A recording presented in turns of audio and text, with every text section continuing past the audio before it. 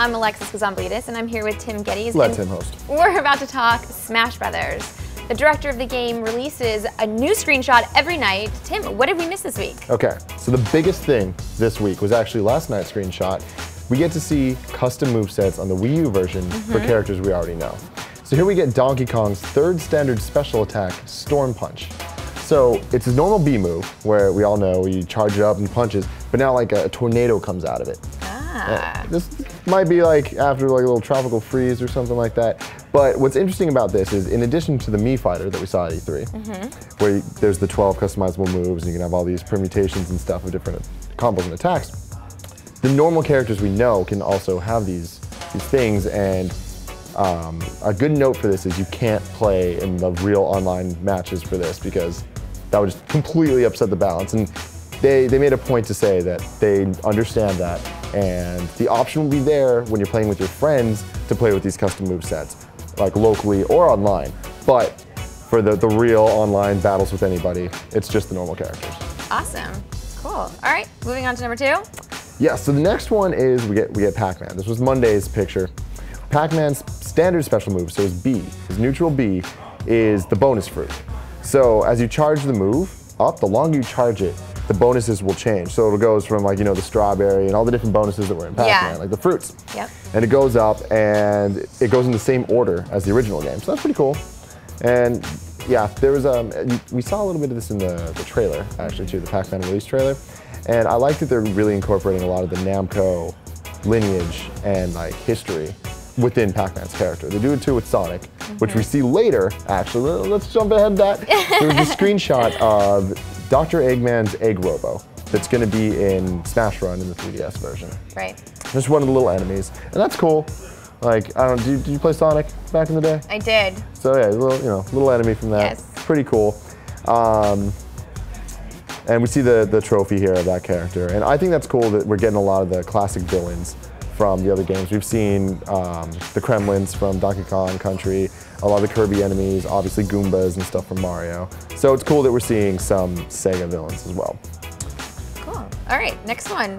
Next, speaking of Smash Run, here we get to see, it's not Smash Run, it's another 3DS game mode that is called Trophy Rush. And Sakurai says that it's a bit different from Coin Launcher in Smash Bros. Brawl.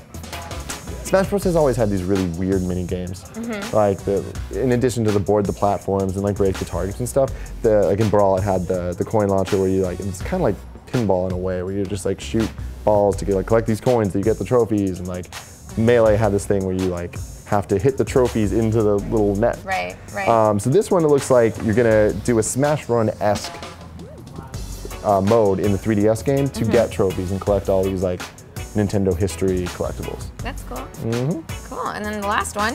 Final one, we get to see a bit more of the Mii Fighter's moves. So Mii Fighter, you get the 3 different movesets. There's the gunman, the brawler, and swordsman, and sword fighter, excuse me. And here we get to see their standard B move. We got the Shurikens of Light, Chakrams, and Gale Strikes. So if you look at these things, they're reminiscent of other things we've seen in Smash before. Right, so right. the little ninja star there, it definitely looks like the ninja level from Nintendo Land. Like when you have the Wii U and you're just like doing that stuff. So it could be from that, or it just could be similar to Grey Ninja's standard B that we see in this game, because he also has shurikens like that. Then this little discus thing that we see the gunner shooting out, I'm not exactly sure what that's from. They're called chakrams here. I did a little quick Google search on that. Yeah. And they're just a type of like another ninja throwing accessory. And couldn't find any Nintendo lineage there, so they might just be like a standard, like, here's a Mii. Mii's are crazy, they do whatever they want, that type of thing. The final thing, Gale Strikes. There was an item in Twilight Princess that allowed your boomerangs to have the Gale attack, which is the tornado, and Link also in Brawl, and now in the Wii U version has a similar thing. And we're seeing that here with the sword fighter, like you slash and then, but it's instead of throwing a boomerang, it's just you slash your sword and then the boomerang, or the tornado goes out. Right. So yeah, that's it for this week. Nice. Which one was your favorite?